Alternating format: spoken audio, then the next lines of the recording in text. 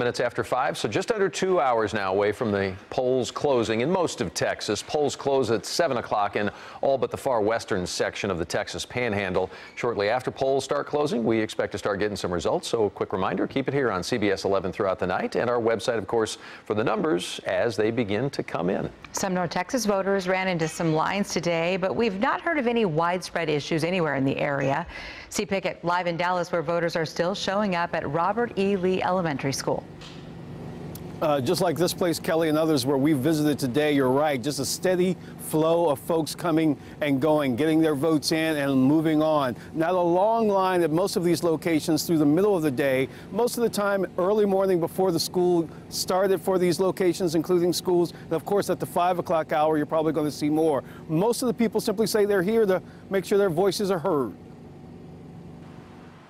From uptown, south of the city, northeast Lake Highlands area, even Garland, the polls stayed populated with people punching their presidential preference. The unanimous choice today, citizenship. Because I think it's important for all citizens to vote.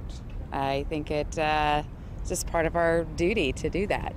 I take it upon myself to vote because I think it's an important facet of the United States. I haven't got a chance to vote, so I feel like as young people, it's important for us to exercise that right to vote. In Louisville, electronic failures affected voting in this precinct. Even paper ballots couldn't be tabulated. Lines stretched for an hour wait, and some voters left. I have seen 4 people walk off that just didn't vote.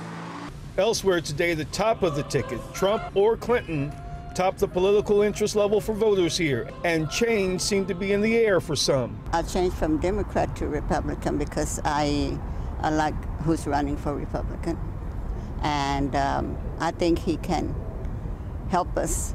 I voted for Hillary. I'm a Republican who's going to vote Democrat. I hate to use the same line, but he really doesn't have the temperament.